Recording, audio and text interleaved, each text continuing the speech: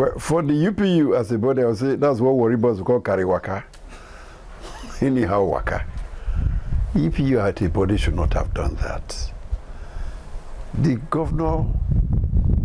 former governor is not under any stress. He's not under any stress. See, the President General of UPU, as a GAM, is a lawyer, can go as a person. Yes, what is this I'm hearing? He ought to have been at Port Harcourt to offer his legal services ex gratis. That's free of charge. As an individual, as a friend of the governor. He didn't do that. Many people went there. Many people went there to Port Harcourt. He knew, as an individual, that there's what we call a coup in Urobo. A coup means that is oppression, innocence. To me, I take the governor, my former governor, going there as a coup. But the Urobo man say a coup. When you are involved in a coup, you don't come out without spending something. Even if you are arrested as an innocent person, you must still drop something. You must still spend something. After all, he will go there with his aides, right? Has to pay their flight ticket or has to pay their transport. There has to be accommodation, right? There has to be whatever, right? So you can go there as a friend, sir. I dropped so much money, I dropped like 5 billion naira, I dropped this. And people would have done that by now. I know people did that to show solidarity, but not carrying the Mukoromowo UPU on such a trip. The man was not impressed by that, certainly will not be impressed, because Governor OKOWA knows the sentiments of the Urobo people when it concerns the UPU. And not at a period where the executive of the UPU was being accused of being selected and not elected. This is not the best time for UPU to make such a trip. In fact, the trip gave branches to the challenges the former governor is facing. Of course, I agree with you completely. The challenges may not be unconnected with political maneuverings and all of that, right?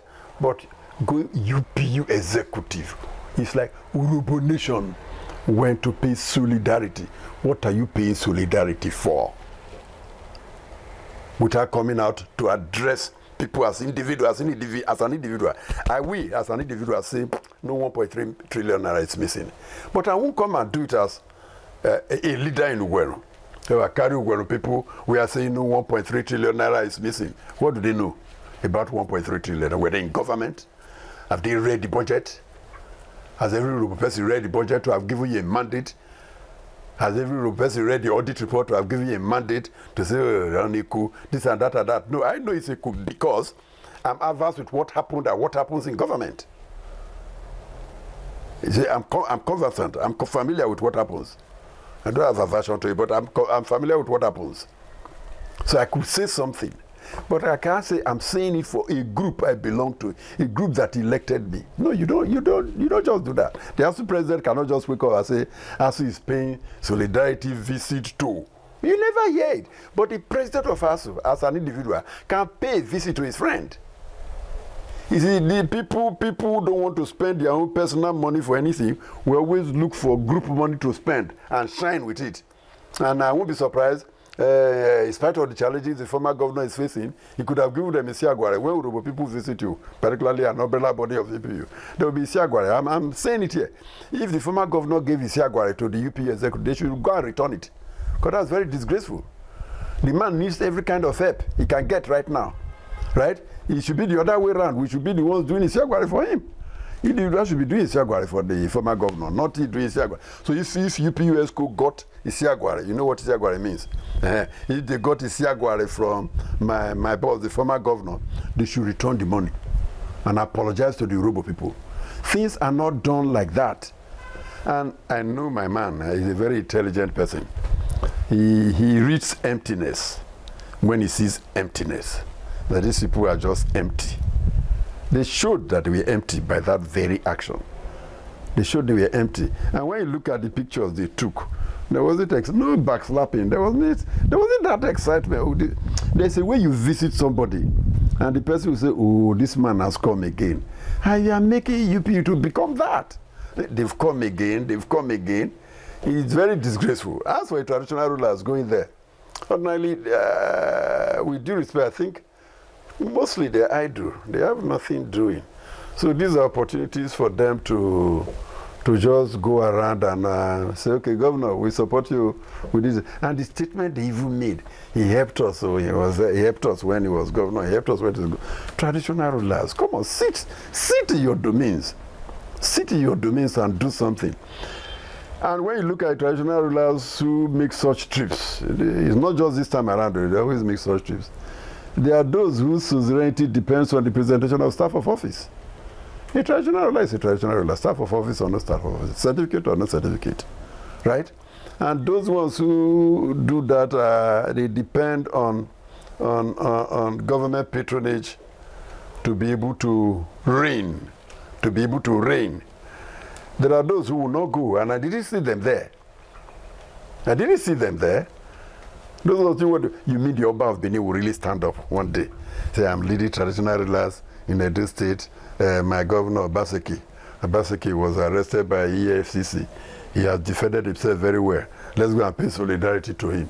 How do you think the world looks at you? I believe there's no 1.3 trillion naira missing. I believe so, very strongly. Right? It's not missing. So people are already forgetting about it. They just go pretending to cry. Hey, Governor, hey, this is what happened to you, so. You know, it worsens the way the man feels. Oh, what do these people even think, that there's something there? There's nothing there. I read his defense and I was very proud of it. I was very, very proud of the defense of the governor. But these characters, these UPU people, the traditional rulers, no, somebody should really tell them to their face that they are not doing well. I won't be surprised. UPU would have created competition now. Udokwa National Union may follow next. Ika National Congress may follow. The John National, then our very brothers, the Isoko Development Union will follow. Then because there's competition, the entourage will be very large umbrellas and drums. They will start beating drums. And then people will ask, who are those people there? You see, they went to visit the governor to solidarize with him over 1.3 trillion naira accusation. You are the one blowing it open. You are the one blowing it open. A month and a month ago, there was a petition against me that I was involved in acts of terrorism, gun running, and drug pushing, right? And my friends who heard, they said, but what do we do? Should we come to the police station? I was at the police station on 30th of September. No, please don't come. Don't make noise about it, I beg you. Before people will start taking me as a terrorist. So we already say, hey, the man must be a terrorist, the way they behave, not terrorist. Because of the noise made about it. Those visits did not help my boss. They are not helpful in any way. They should stop it. They should stop such behavior. And I think the ESCO will be called to order. The UPU ESCO will be called to order. But who knows? Maybe all the national unions we start going to pay solidarity visit. And then our enemies will start asking questions. Solidarity visit for what now? EFCC did what it did, suspected. There was a petition. Please, there's a petition against you. Can we have you on this and that and that? The first day they didn't finish. It's not like really detention as such. First day they didn't finish. Rather than go and come back, you continue the following, maybe 2-3 days, and it was over. But you now say, hey, Governor suffer, I suffer for Port Harcourt. Who told you you suffered in Port Harcourt? Always looking for where. There are some women in Delta State. They have clothes for morning, special clothes for morning. After one morning round, they will just go and iron them, and their ears to the ground. Hey, who did that again? Okay, now that person die here. Oh yeah, they will. Nobody invited you. You just go morning specialists. Let us not do that. UPU disgraced the Yoruba nation. UPU disgraced the Yoruba nation. Traditional rulers, I understand a little. Like I said, what else do they do? If not all these movements. They've not gone to, I've not seen them go to visit Tutuama's family. I've not heard of UPU ESCO going to visit Tutuama's family. If they did, it was secret. right? Nobody has heard about it. This same UPU executive has been there, and the President General of Ewu Kingdom has been illegally incarcerated by the Nigerian army. UPU has not made a statement about Professor Ekpekwanko, who has been in illegal detention by a body not a power to detain him, or not a power to detain them. Nothing, no statement has come from UPU. No statement has come from traditional rulers in Delta State that a part of Delta State was destroyed, like Carthage. Traditional rulers have not met to discuss that because they are scared to do so. UPU has not met to discuss how OKOWA can be rebuilt. OKOWA was destroyed by ill-trained soldiers.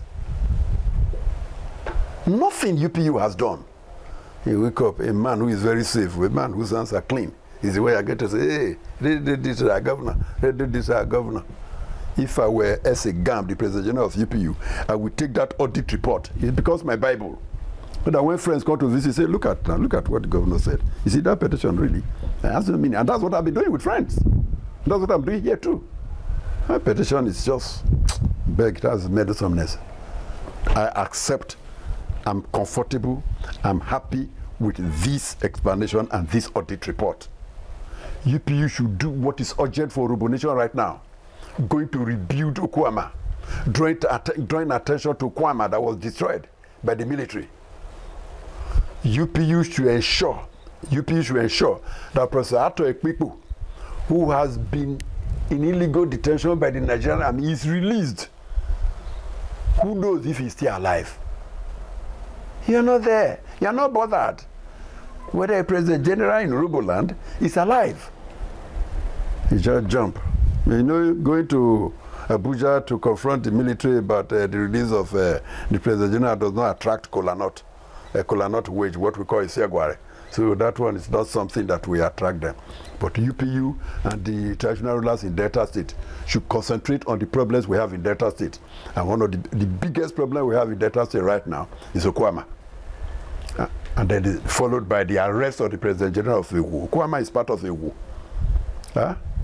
UPU is a disgrace. The ESCO is a disgrace. I must tell you that.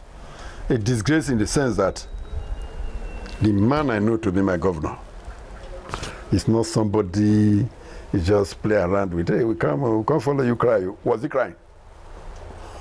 Was he crying? Did he do anything?